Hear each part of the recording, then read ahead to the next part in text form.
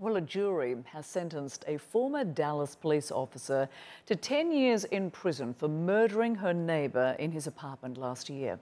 The case drew national attention because it involved a white officer shooting an unarmed black man.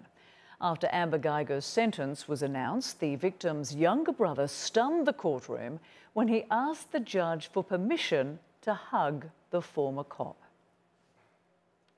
I don't know if this is possible, but can I give her a hug, please?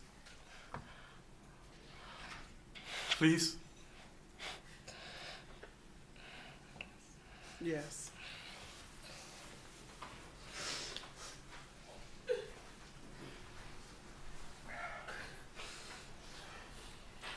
Branchon said he forgave Geiger for killing his brother Botham, and while you can't see it in this video, the judge also hugged Geiger and gave her a Bible.